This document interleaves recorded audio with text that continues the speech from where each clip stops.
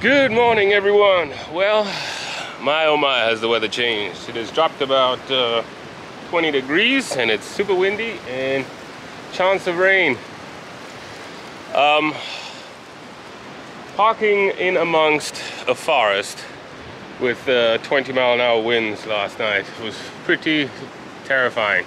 I did look at all these trees to make sure trees didn't fall, but you know, if you look behind me, there's literally no campsite without trees. So I guess, you know, could have went to a different campground. But anyways, we survived, at least for now. Now to tackle this. I do believe if I just keep trying to pull out, I'll dig in and then bottom out the frame, which I don't want to do because I want to hit the road. We're going to Sleeping Bear Dunes today. So yeah, I'm going to get the winch out and do a winch pull out assist. That way, yeah, I just don't bottom out the frame. So luckily there are trees right in front of me. So I will hook up to one of these trees and then I'll slowly creep forward. My wife is cooking breakfast for the family inside. So while they do that, I'll get this ready so we can hit the road.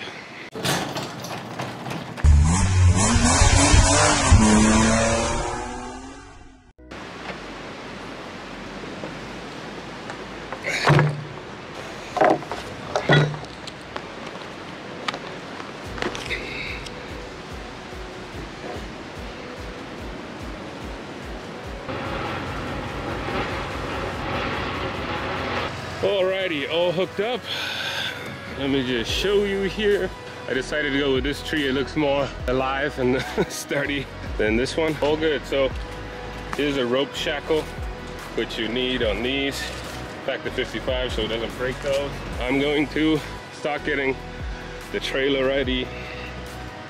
I don't know if I'm gonna pull her out just yet because breakfast. But yeah, so every night I try always to leave the car hooked up, but I take the pressure off of the hitch by putting the jack stand down, at least, you know, 50% of the weight. So I'm gonna lift up the stabilizers, do that, and then we'll get to winching.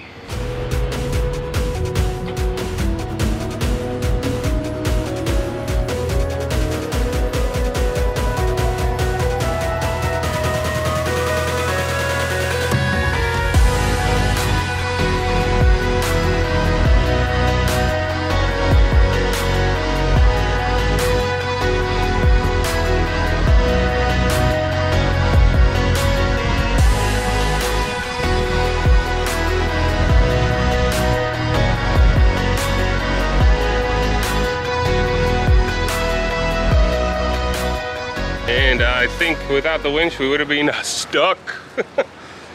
Yeah, so I didn't air down. The tires are at 60 psi, but you can see the ruts are completely filled, the tread. Yeah, it'll be interesting to see the camera there. But anyways, the reason this happened was because there was a 9-inch slope, if you will. So I dug this hole. Obviously because my blocks won't level 9 inches, so I put myself in a rut there, and then the what's it called, the car was also 3 inches high, so I dug the rear into a rut as well.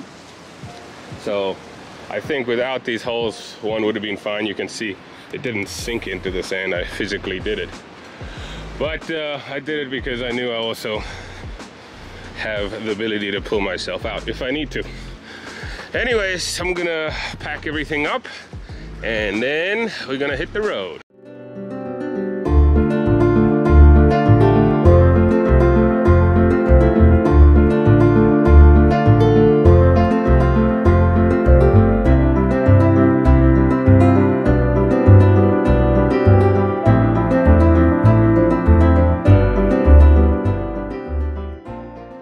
Well, I have now lived to see the day to see a firewood vending machine. Let's see if I get robbed.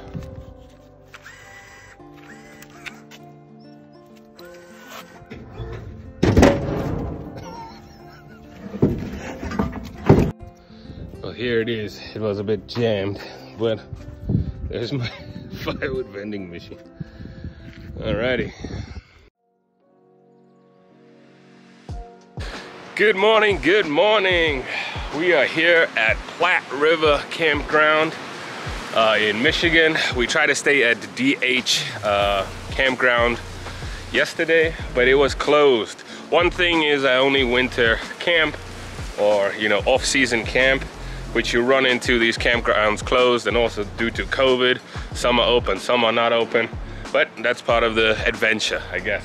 Yesterday was a rainy day, so not too much filming. Luckily I got the drone out, got some filming. We found a DH campground has a tent only group site that was open. It was about half a mile off a dirt road. It was kind of sketch because I thought we were gonna get stuck because it was all wet.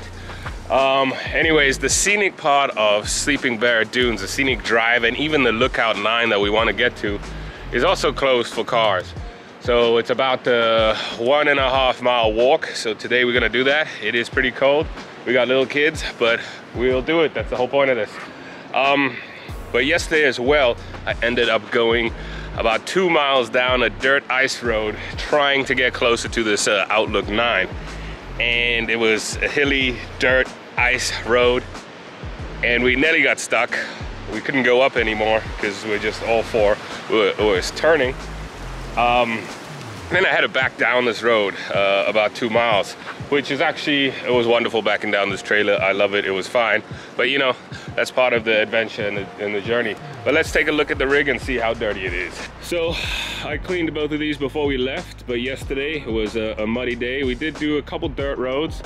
And so far a little dirty, if you will, but everything's holding up well. A lot of people are concerned about taking these off-road, by off-road just on dirt roads, and the washboard effect on roads will vibrate these things apart.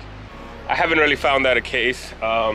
You just go a bit slower, maybe 30 miles an hour or 25. I haven't reduced the air pressure because I'm not doing extended times on the dirt. My tire pressure in my car is actually at 60 psi because those are E-rated tires up to 80 psi, so I keep those at about 60.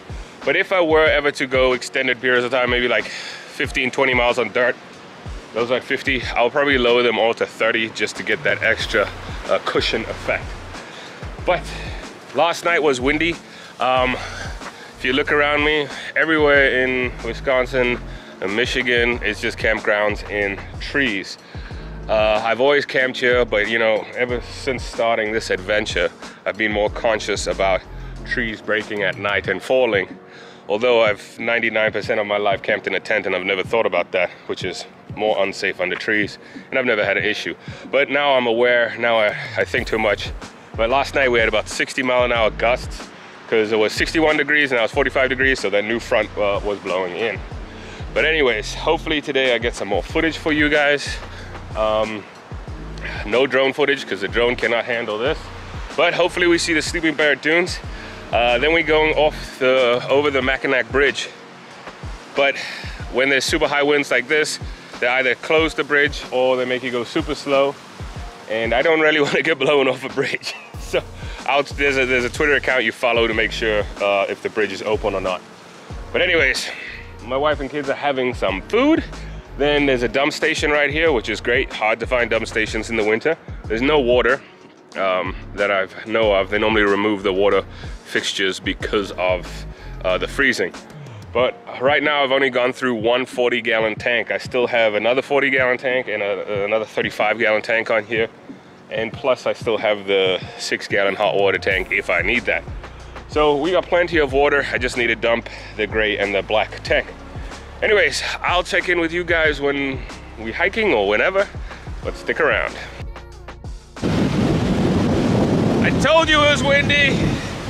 Here's Lake Michigan. There's Sleeping Bear Dunes where we're gonna go try get to now. Some more dunes. Yeah. Sometimes when you find water for boondocking, it's not really in the best sight. But I'd say this one's pretty good. Filling up right here. There's sleeping bear dunes in the distance. But it is chilly.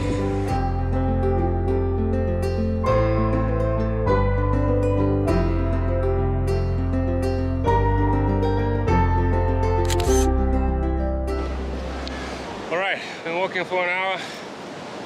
Here it is. Actually, you're gonna see the lake and want to go swimming. Guess what, you're not. There it is. Oh, it looks windy. I might put the camera away. Woo-wee. That is crazy. All right. Too much sand. I'm gonna put the camera away.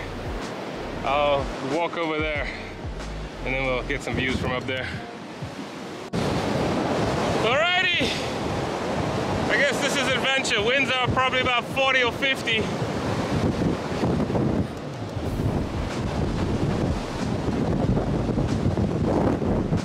The bald eagle. Can you see it? I can't zoom in. I'm holding everything.